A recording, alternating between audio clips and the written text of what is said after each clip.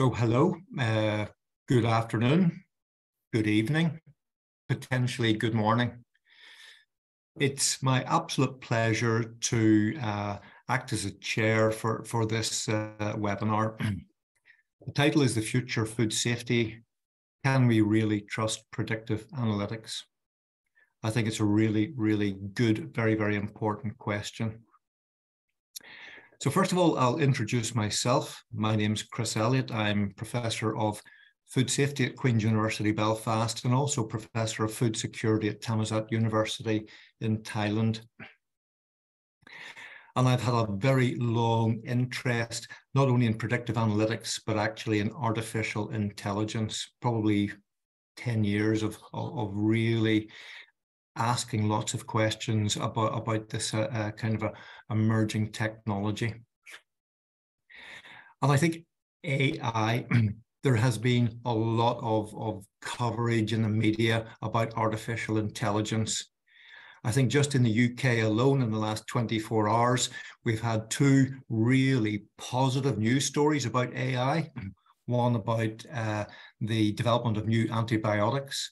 The second was about somebody who was totally paralyzed, was able to walk again for the first time in many years. But also we've had the media coverage about the potential catastrophic role of artificial intelligence. So I think this is a wonderful opportunity to talk about AI and actually demystify it to many people, because this is a very positive attribute we're thinking about here, is thinking about how we can prevent major food safety incidents happening. Because I think many people on our webinar, you know, there is about 100 people registered for this webinar. It just kind of shows you how interested and important people are thinking about not only food safety, but in ways of moving from being reactive to proactive. So this idea of thinking about how we predict the future, I jokingly called it the digital crystal ball, but actually it is about data. It's about data sciences. And I think you're going to get a lot of information about actually how these data sciences actually work and actually function, the way that models are built and how they are checked in terms of the robustness. I think also just on the theme of data, it's really important to think about data in many different ways. How you go about collecting it, how you verify the data is accurate and correct, but also how do you trust where your data is going to, what it's going to be used for, and who might get access to that data. Hugely important questions. And again, there will be a lot of discussions about the integrity of your data. How robust is it? How safe is your data? Really, I think a very important topic.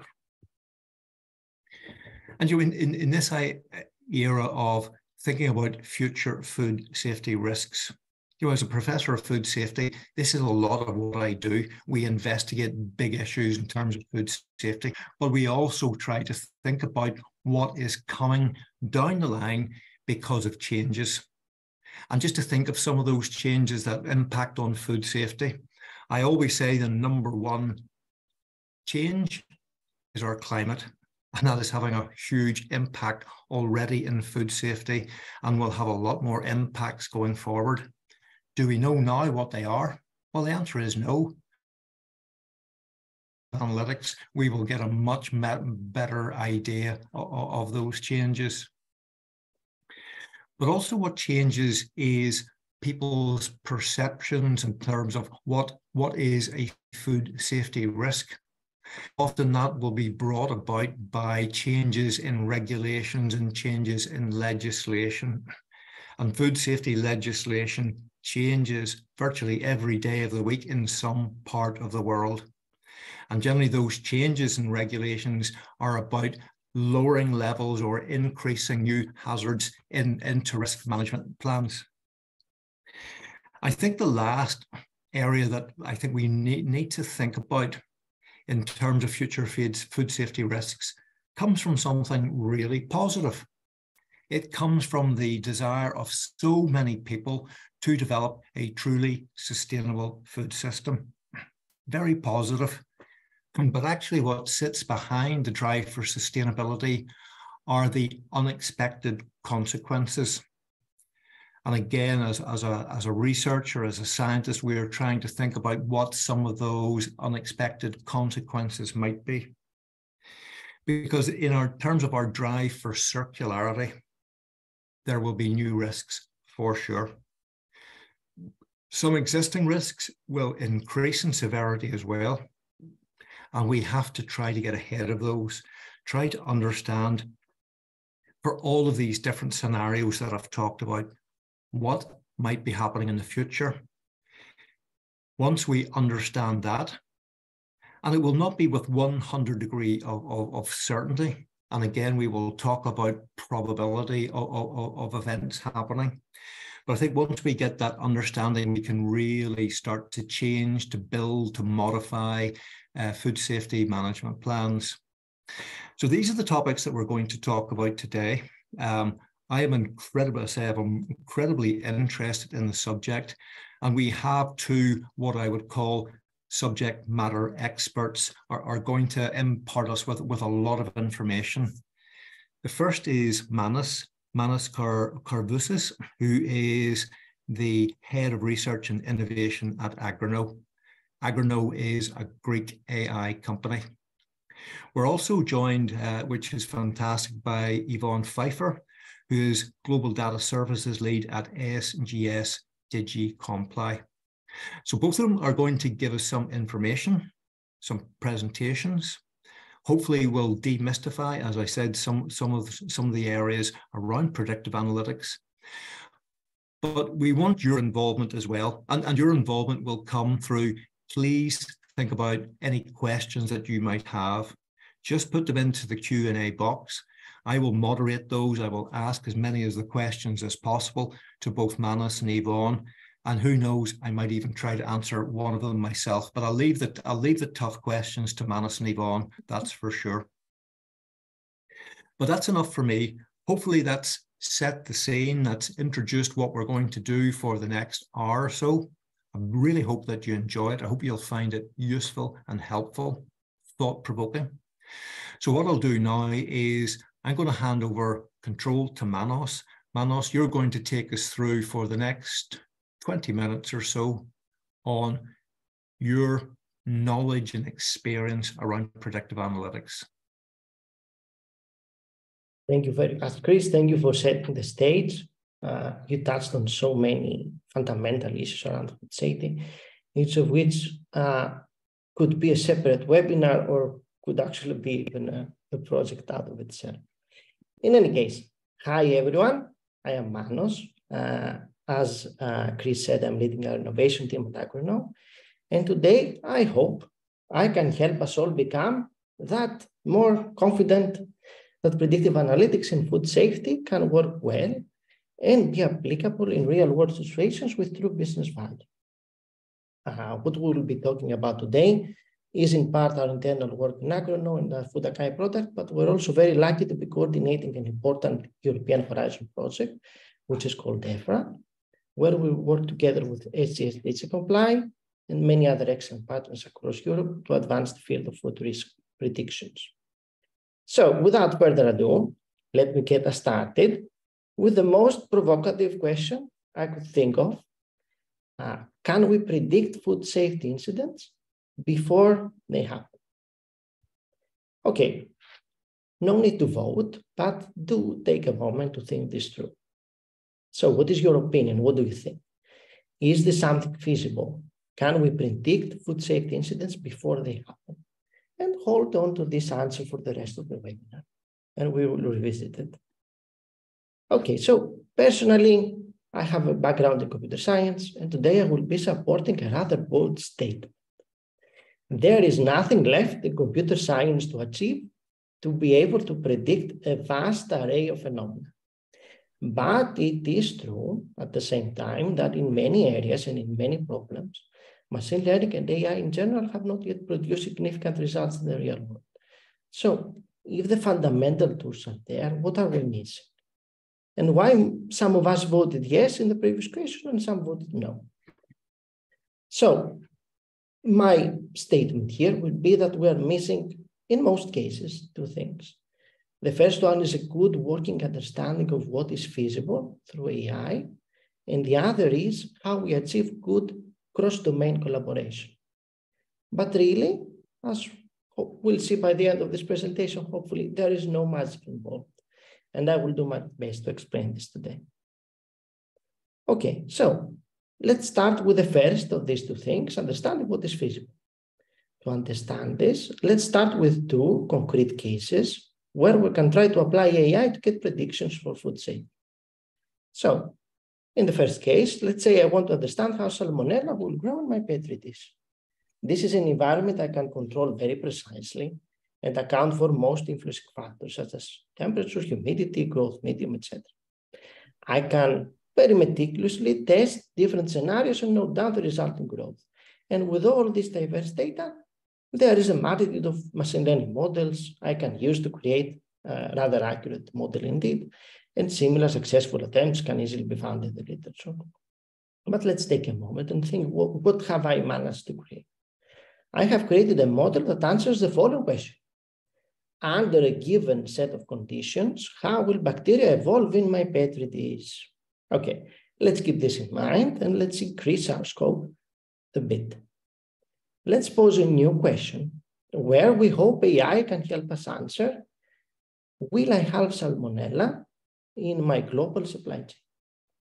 Instinctively, we can understand that the second problem is much tougher, even if fundamentally we're asking about the same pathogen, salmonella, and its growth and behavior.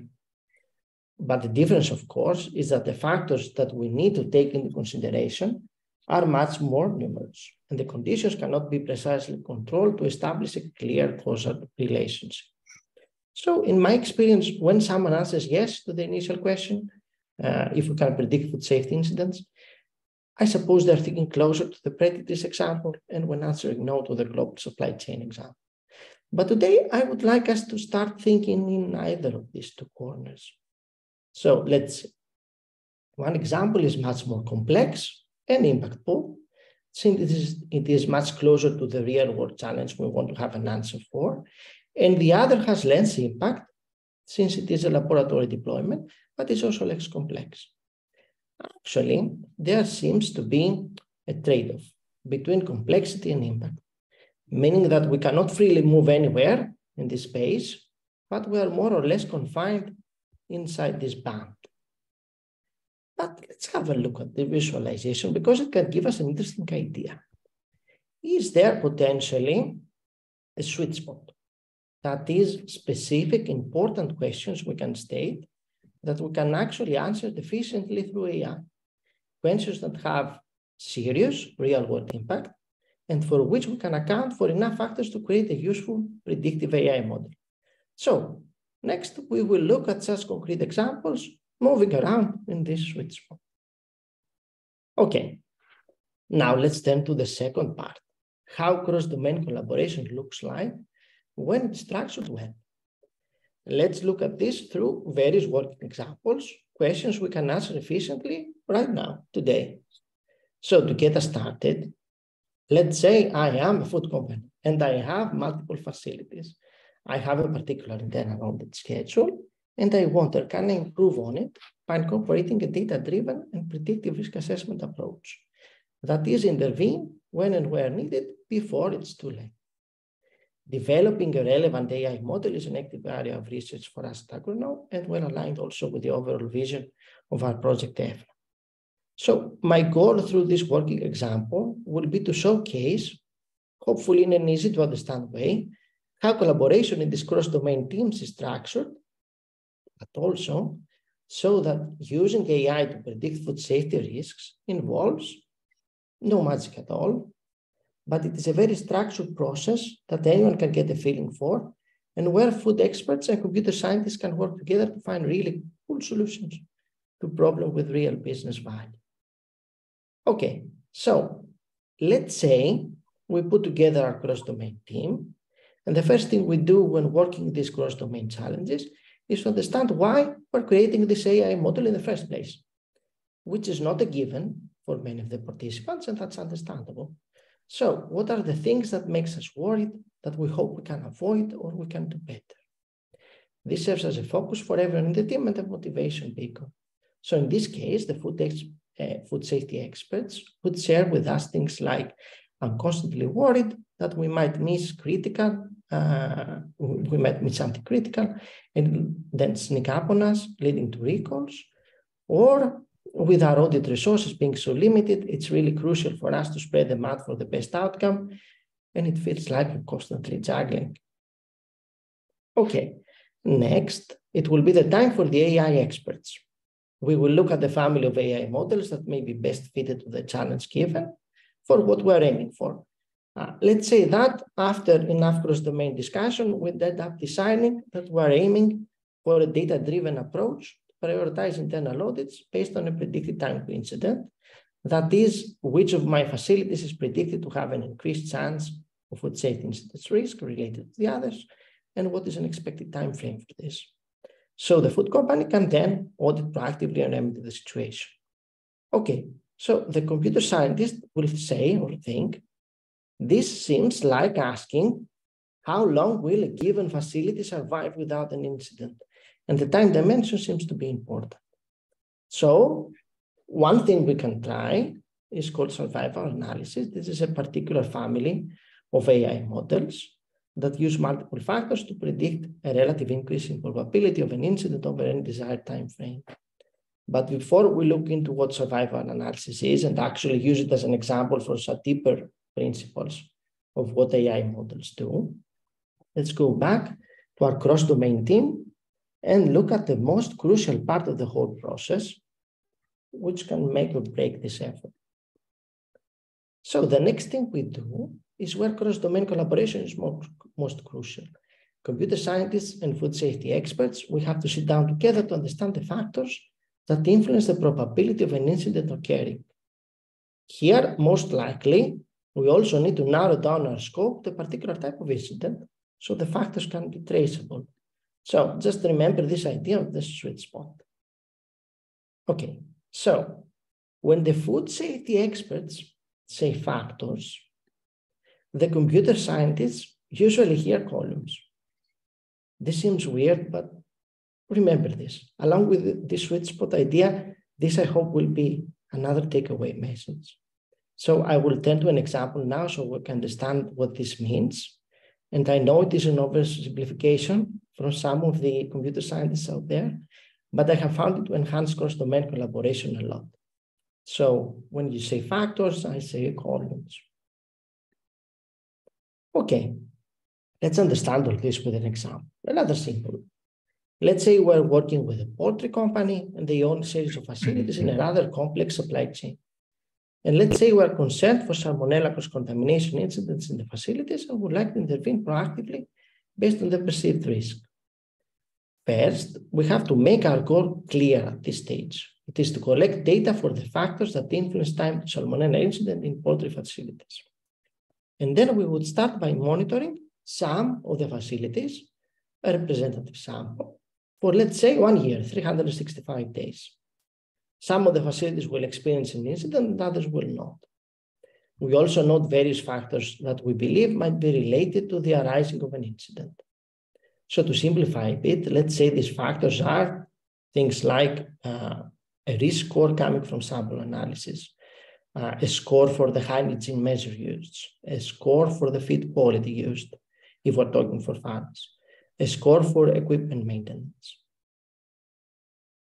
For example, for a particular facility, let's say for the first row in this column, this facility remained salmonella-free for 112 days. It has a risk score of 10, a hygiene measure score of 7, feed quality score of 3, equipment maintenance score of 6, and it had an incident. It had it at 112 days after the start of the study. Okay, the factors are oversimplified, but that is all really.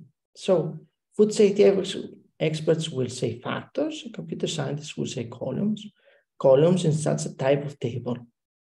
So if we can put enough columns in this table to make it wide enough, and also put enough records in this table to make it long enough, then we can trust that computer scientists can find an AI model that can produce great predictions. And no much will be involved. So, and another message, even if we do not put enough columns here in this table, even if we cannot account for all the contributing factors, the AI model will still be useful. And I will return to that in a moment, but let me continue a bit with this example. So the next step involves only the computer scientists. What we do then is to construct the AI model and do what we call training. That is, present the model to the previous table. It is not as easy as it sounds, since it involves trying a lot of different arrangements, different techniques, curating the table, hyperparameterizing the model, but it is a set process that computer scientists know how to do very well. So let's not delve too much into this, but for example, in this particular case, we have found that the Cox proportional model works rather well. Okay, so what is the end result after all this? After we have found a good AI model, we have trained it with the table, what do we get? What we get at the end is an audit prioritization AI model, which is a trained AI model that can use real-time records to output predicted time to incident per facility. So for example, the model may say that at facility A, we expect an incident in the next 50 days with a probability of 75%. So then the company can do an audit and take preventive measures before the incident happens. So let me very quickly also say a couple of things for how we can incorporate time evolving factors as well. So in this example, we can see that scores can change over time, for example, due to the introduction of new measures for hygiene. This is something that there is an AI model for that. And of course, an advanced formulation of the approach would be that during the training of the AI model, we can connect it directly with the digital food safety system of the company, taking in the raw records as they are logged related to sampling outcomes, hygiene, feed, equipment. Such records are in any case mandatory under HACCP and other food safety management systems, and the digital logging system can make this feasible. After training, the model will be ready to provide the online recommendations for facility audits. Okay, so let's wonder a bit. Is this still in the sweet spot, or is it too much? Is it a bit ambitious? So let me say something again that I already alluded to. Even if we do not account for all factors, that is, we don't have all the necessary columns, can we create a qualitatively better data-informed approach that is better than the traditional approach? In many cases, yes. In our example, we can get a better data-driven approach over the HACCP-based standards for auditing. So let's keep this in mind and explore this idea a bit further. How far we can go by not accounting for all the potential factors, but getting back useful results. Okay, this is going to be a rather strange slide, but bear with me. I will try to explain as much as I can. So let's start with a thought experiment. Let's say that in a perfect world, listeria incidents in the global supply chain are represented by this function. Okay, this is an ideal one at least for an AI expert. And then I ask, how many incidents am I expecting next? Even without taking any factors into consideration, if the time series behaves so periodically, I could predict its future behavior, right? We all could. No magic is involved. Okay, let's keep this in mind. So one can actually construct, however complex functions, by adding up periodic ones. So in this example, the sum of the three first functions generates the last one. So, you know something that computers can do astoundingly well, it is to find such patterns. Here we're looking at a couple of straightforward examples for a human, but an AI model can analyze in the woven levels of such patterns extremely quickly and merely by its ability to do things extremely fast. It can find patterns with means, it can find them as easily as we can extend the line in the first example. But is this magic? No, it's just very fast computations. And it has, of course, its limitations. But it also has incredible capabilities that are applicable in real-world situations. So here is an example of an AI model finding and using patterns over the real Listeria public incidents timeline. So let's take a closer look at this one. The actual time series of the incidents for Listeria that have gone public around the world is the black line. Now, using what we call deep learning forecasting models, whatever that is, we can predict how the time series will evolve in the next months, and this is the red line. And to increase our confidence in the predictions, we also present the orange line, which is a prediction using the previous part of the black line to predict something that has already happened. So having the orange and the black lines closed intuitively means that we have good results and an increased confidence in the red line as well. So we can then ask, but why does this work so well? Because the computer has done pattern matching at an incredible scale and found patterns that exist, but we do not have enough time as humans to find.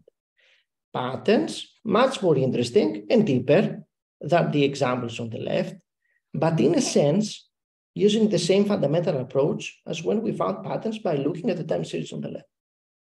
Did we employ any magic to do it? No, it was rather straightforward. So when you do this with billions of pattern matches per second, many more patterns appear straightforward and no magic at all is involved. So currently in FOODAKAI, one can find interactive dashboards that nicely present the predictions of the trained AI models for many different food ingredients or food hazards tailored to any user's particular supply chain, however complex. Let me very quickly also say a couple of things about extreme event predictions, because I think I can almost hear what some of you are thinking. Can such an approach predict unexpected extreme events? For example, here is a famous case that you might remember from here back. Well, remember what we said a couple of slides before? More factors means more accuracy. To account for extreme events, you need to put more factors, more columns in your data, and more records. The better your table, the more you can accurately predict. But the AI model will remain useful. The red predicted lines will get qualitatively better the more data you have, even with a small table with few columns. But in essence, this means that adding more factors, more columns, will lead to predicting more accurately more and more extreme events that we previously could not account for with a small table. So this is what we're currently doing in the innovation labs of Agroknow, using more advanced AI models that can unearth such deeper patterns. And of course, apart from that, I personally would be very happy to sit down with any of you together, computer scientists and food safety experts, to create tailored AI models for your needs. Okay, very quickly, let me talk a bit about for our larger EFRA EU project that we're involved in and coordinating, where along with our partners, we're doing something very important, I think. Let me very quickly introduce you to those partners. It's Stockholm University from Sweden, Wageningen from Safety Research from the Netherlands, Boypak from the UK, CNR and Mace from Italy, Agrivi from Croatia, Reina from Greece, and us with you today, Agroknow from Greece, and SGS Digicomply. And with such an excellent group of organizations, we're also looking into deeper challenges as well. And for the remaining time in my presentation, I would like very briefly to mention one of them. So all the AI prediction models that we saw can be improved the more diverse examples they encounter. So the wider and the longer the table, the better the predictions. And this has a very deep implication. Let's say we have our audit prioritization model set up, and we have a company that wants to train it and use it. We do so, and they do get back a useful model, but it is a model informed only by their own data. So in a sense, they only get a deeper insight in what they already know. But in the industry, there are also other companies with their own internal facilities. If the model could be trained over their examples as well, the final model would be much more powerful, in a sense covering the entire industry rather than any particular company. Of course, any individual company would be hesitant to expose sensitive data. They might say, I want a model, but what if my data are exposed? What if the data is misused and my reputation is hurt? What EFRA will look into is to prove the concept that you can get the model without exposing the data. The high-level idea is actually pretty straightforward. The model moves around the companies, getting trained with the local data. No data is moved around, only the model, making it stronger and informed by all participating companies. And the final model is given back to all participants. The devil is in the details, of course, and there are many of them, but the vision is clear: to create sector-specific intelligence sharing networks built around privacy-preserving AI. Okay, I just alluded to that. Let me say, if you would like to learn more, with Chris, we're organizing a virtual summit on exactly this topic of intelligence sharing. You will hear about this from all viewpoints: business experts, regulatory experts, technical experts. We would be very happy to have you join us. This is the registration link. This is a QR code you can scan, and we will now send the link as well in the chat. Keep in mind that we will also have interactive brainstorming sessions in small groups with any interested participants. So book your place in one of these meetings and have a say on how this important area will evolve in the future. That's all for me. Many thanks for that, Manos. I personally really enjoyed the presentation. It answered some questions that I have, but it actually raised some new questions, which I may pose to you later on. So please, for all of our attendees at the webinar today, there's a Q&A box. Just type in your questions for Manos, and hopefully we'll have time to answer them later on. I think that let's say the example that you gave around salmonella, I think was really, really good, and I could see so many different applications for that. So thanks. So what we will do now is we'll move on to the second presentation, if that's okay. Yvonne, we'll ask you to give your presentation around informing regulatory decisions with food risk intelligence. Thanks.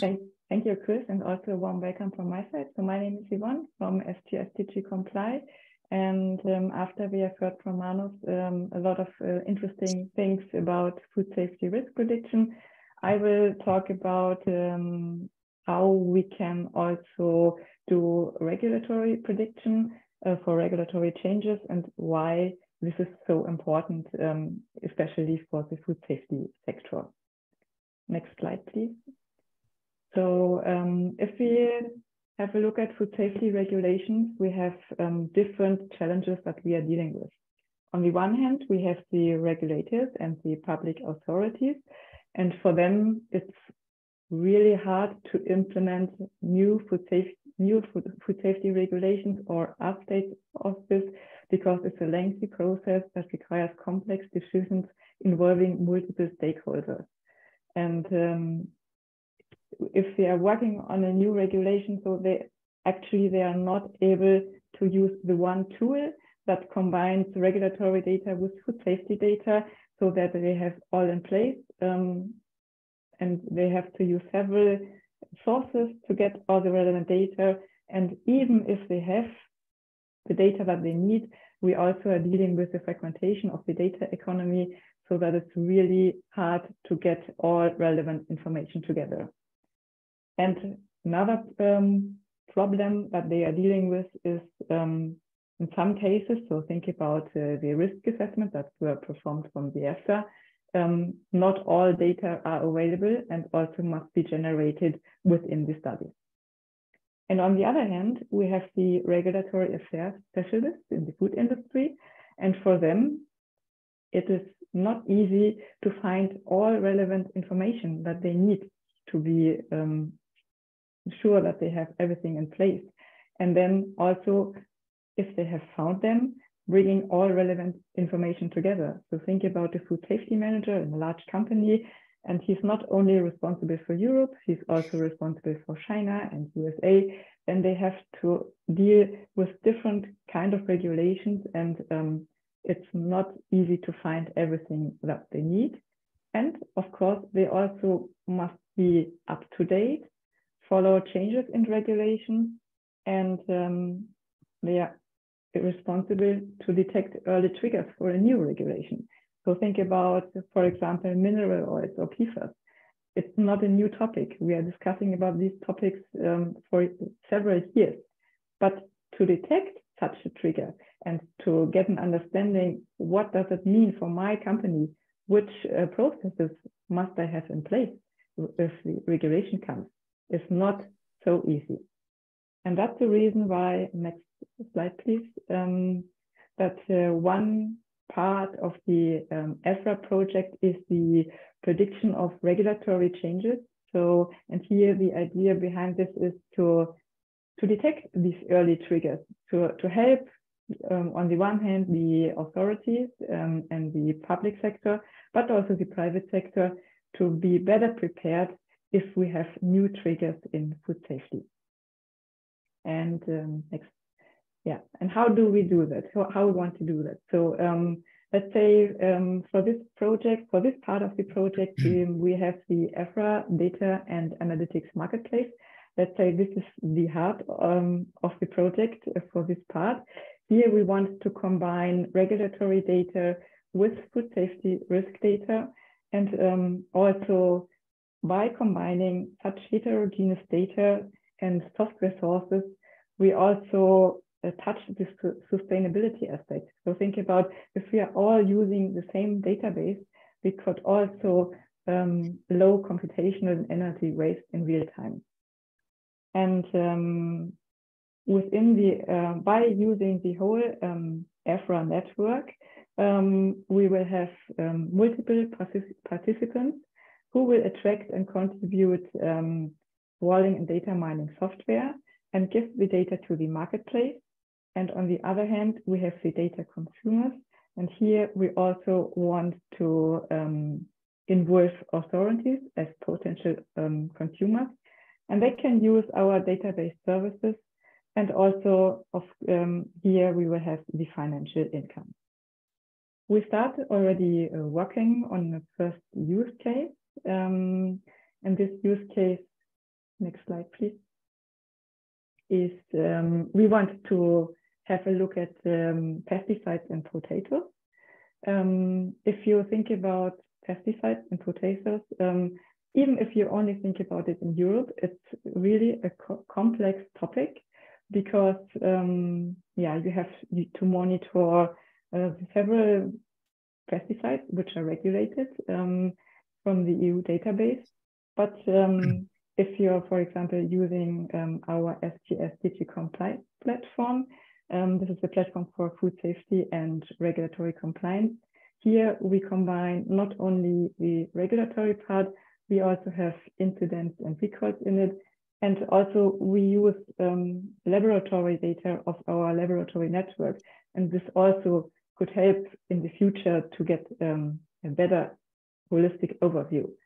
And also it's helpful to follow policies and laws. So if you get an understanding about, okay, what are they talking about at EFSA? So which risk assessments are they performing? Then it's also easier to understand, okay, which regulations may come in the next few months.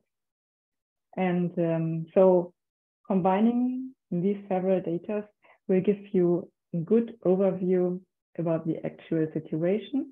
And we also started a project at Digicomply, which is called Smart Test Protocol. And here is also the idea, by combining regulatory data with food safety data, to give you an easier way to update your test plans. So think about the potatoes. You will have several pesticides pesticides that you have to monitor, but maybe you will also have other contaminants like heavy metals or microbiology parameters that you want to follow. Then each of these single parameters has a total risk based on the severity and likelihood. And due to the linkage to the regulatory data and food safety data and scientific data, you will get a really good overview and understanding which changes will come and which also will affect your test plan or your product quality.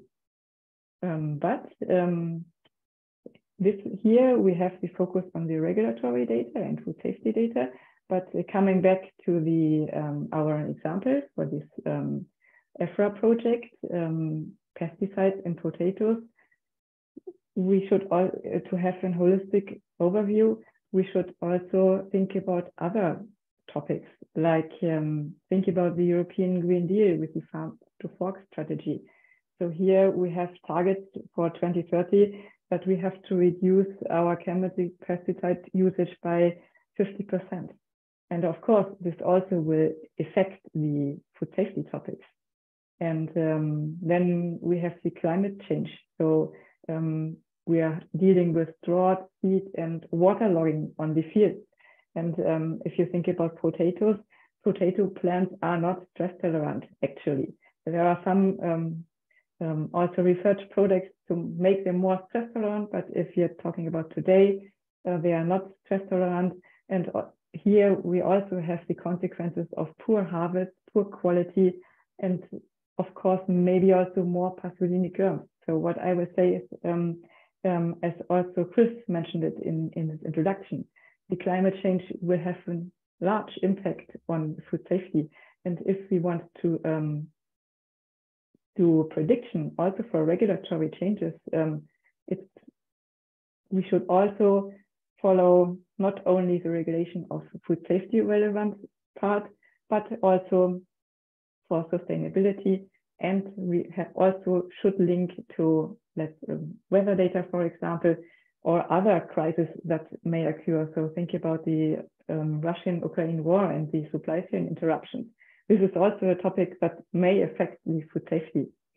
And yeah, this is what I wanted to present today, that if we want really to do predictions for regulatory data, it's important not only to think about food safety data, we are talking about global food risk data, and the goals for this part of the EFRA project is to have a real-time informing on regulatory decisions based on the global food risk data.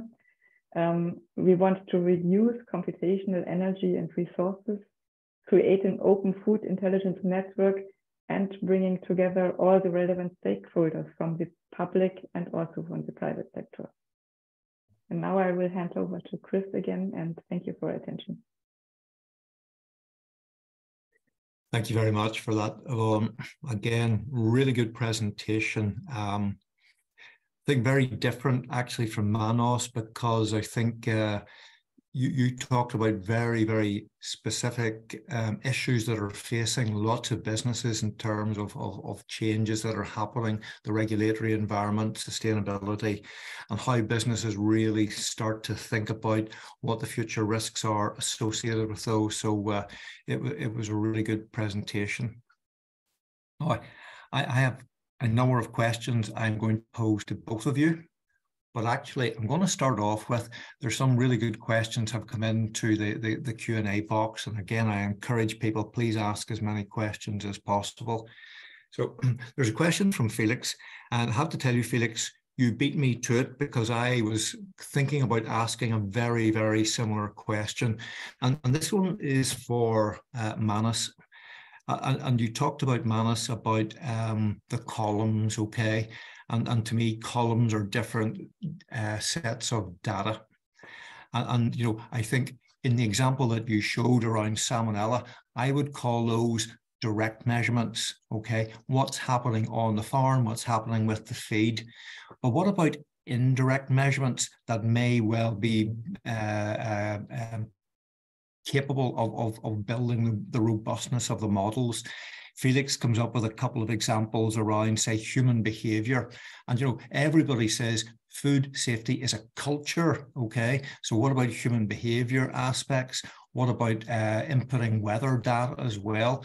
So what are the chances of starting to put in some of those indirect columns into the model building to increase the robustness?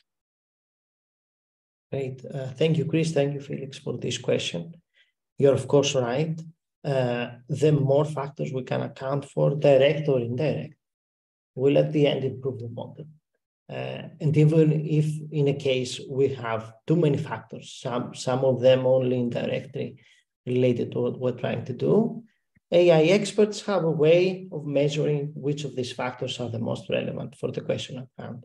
So there is no problem in this direction. But let me rephrase the question a bit and say this. Even if we do not account for all the important factors, we will get a useful AI model. It might be an AI model that overlooks something. That's true. But again, it will be a useful AI model because it will have the ability to notice things that a human doing the traditional way of approaching this problem might miss.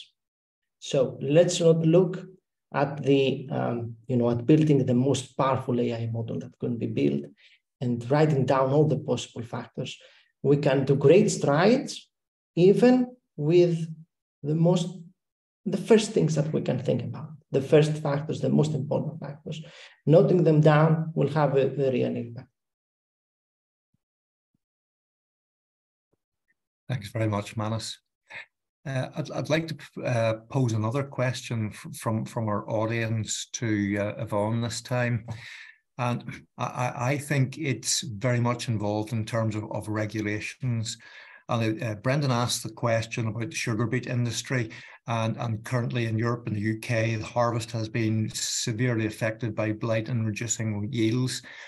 Part of that has been driven by regulations about the use of agrochemicals that can be used in that particular crop.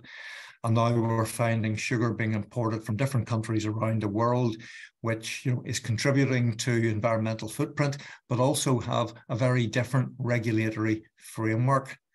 So in terms of changing supply chains and the risks associated with those changing supply chains, is this something that you're already thinking about, Yvonne, in terms of this area of the regulatory environment? Yeah, the two is also complicated. So if you have even if it's due to a regulation that you have to change your supply chain, or if we have an interruption of the supply chain, different types are possible. But of course, even it's not easy to have all the, think about restricted substances which are regulated in the countries. And in some countries, it's more or other active substances for pesticides are allowed than in Europe. And it's really not easy to follow it or to be up to date. And I think to regulate this, it will also not work. I think, I don't know. If you think about also the climate topics, this will go hand in hand. So on the one hand, we have more regulations or restrictions using pesticides. On the other hand, we have the climate change, and we have to deal with all of these topics. And it's not easy to answer, I think. Oh, thanks very much for that. I think this is a question actually for both of you. It's okay, and maybe I'll come back to you first again, Yvonne.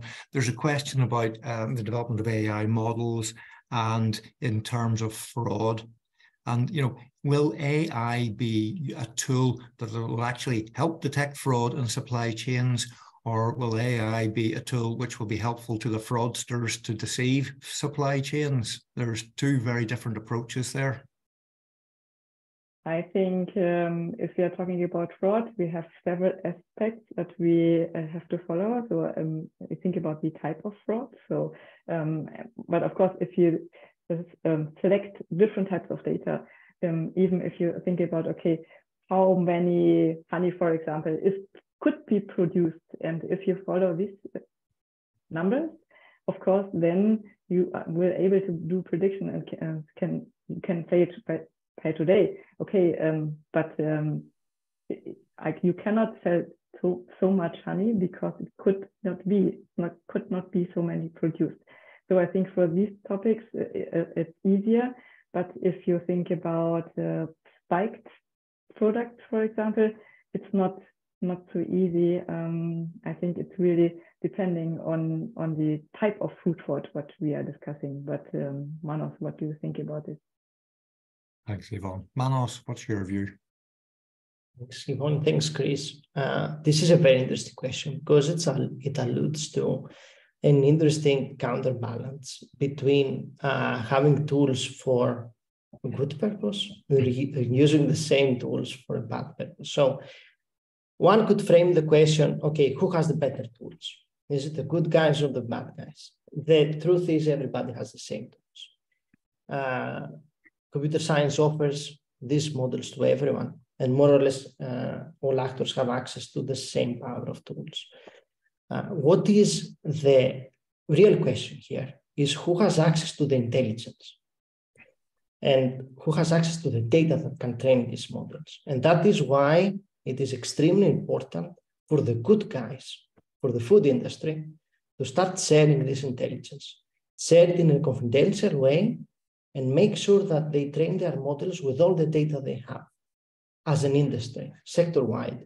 So they create the most powerful models and nobody else has access to this data to do any harm. And on particularly this topic, we will have a very nice discussion on the summit as well, Chris, where you will show two very interesting initiatives, Fin and Food Fortress, and how they're helping exactly in that, especially Fin for authenticity and integrity, right? Thank you both.